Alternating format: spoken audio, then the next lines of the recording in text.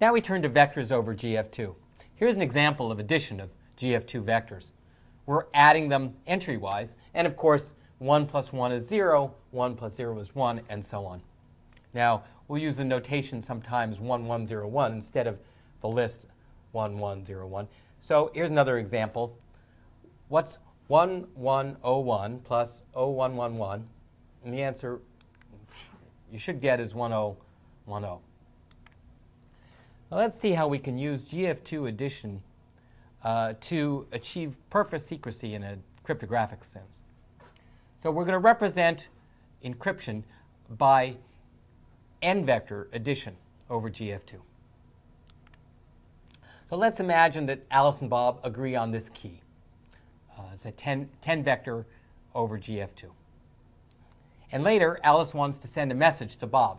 Here's the plain text. She encrypts it by adding P and K, the plain text to the key, to get the ciphertext.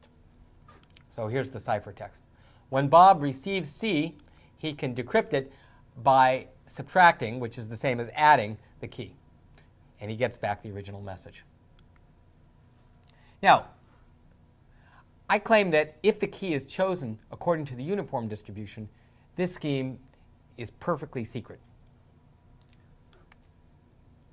For each plain text, there's a function that maps the key to the ciphertext. Namely, given the key k, it maps k to k plus p. Now, this function is invertible. What that means is that if the key k is chosen according to the uniform distribution, the output will also be distributed according to the uniform distribution. Now, that doesn't depend on which plain text we chose. Regardless of the plain text Alice chooses, the distribution of the output is the uniform distribution. So an eavesdropper learns nothing about the plain text by looking at the output. Here's another use of the same idea. Suppose I have a secret, the midterm. So I'll represent it as an n-vector over GF2. Now, I want to provide it to my teaching assistants so that I can go on vacation. However, I don't completely trust my TAs. One of them might be bribed to give away the midterm before it's time. So the solution is to provide pieces to the two teaching assistants. I want the two of them jointly to be able to reconstruct the midterm, but I don't want any one of them acting alone to know anything about the midterm. So here's the solution. I start by choosing a random n-vector over GF2. Let's call it VA. I then compute VB by subtracting, which is the same as adding in GF2, subtracting VA from V. Now I provide VA to Alice, one of my TAs, and VB to Bob, the other TA. And I leave on vacation. What does Alice learn from her part? Well, all she receives is a random n-vector. What about Bob? The part he receives is the output of a function f of x equals v minus x, where the input is chosen according to the uniform distribution. Since this function is invertible, the output is also distributed according to the uniform distribution. So he learns nothing. Now, seems like a really simple trick, but RSA just introduced a product based exactly on this idea. Their product splits a password using essentially the technique we just showed so that it can be stored on two separate servers, making it more secure. Here's another application of GF2. This is the lights out puzzle.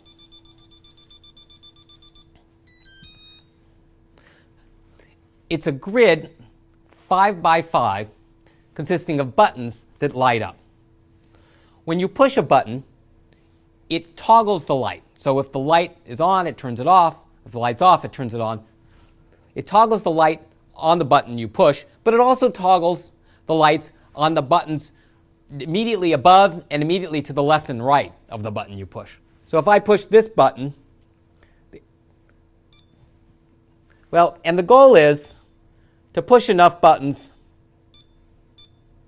to turn off all the lights. All right, I'm obviously not very good at this, but I know linear algebra.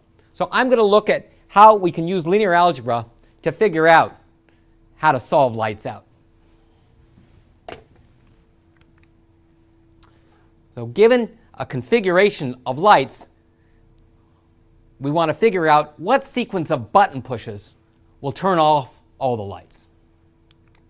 We're going to represent the state of lights out using a vector.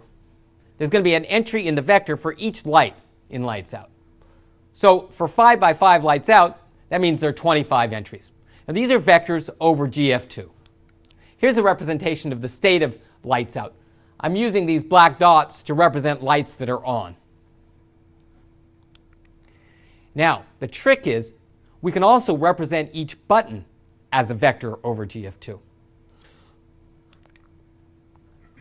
We represent a button by the GF2 vector with 1s in exactly the positions that are toggled when we push that button. Remember that in GF2, adding 1 means flipping a bit. If you add 1 to a 1, it turns it into a 0. If you add 1 to a 0, it turns it into a 1. Let's look at the 3 by 3 case. So suppose this is the state of lights out, and we push the button in the top left. Well, the button in the top left toggles the light in the top left, the light immediately to its right, and the light immediately below it. So this is the move vector corresponding to that button, where the dots represent 1s. If we add this vector to the vector representing the state, we get this vector, which represents the state obtained by pushing that button. Similarly, given this state, we push the button in the middle. It toggles the light in the middle, the lights directly above and below, and the lights to the left and right, resulting in this state. Finally, from this state, if we push the button in the bottom right, it toggles these positions, giving you the state in which all the lights are out. The key idea here is when we use vectors over GF2, adding a vector toggles exactly the positions where the vector we're adding has 1s. So we can use GF2 vectors to model the process of pushing buttons in lights out. The question is, which sequence of buttons will lead to the configuration in which all the lights are out? Here's some simple observations. By the commutative property, the order in which you push those buttons doesn't matter. Also, if you add a button vector twice, they cancel out. So really, instead of trying to think about the sequence of buttons we push, all we have to do is figure out which set of the button vectors we have to push. That is, which set of the button vectors will sum up to the vector representing the initial configuration. Thus, we've reduced the problem of solving an instance of lights out to which set of button vectors sum up to the vector representing the initial configuration. A more general version of that problem is, given a bunch of vectors over GF2, find a subset whose sum equals some target vector S.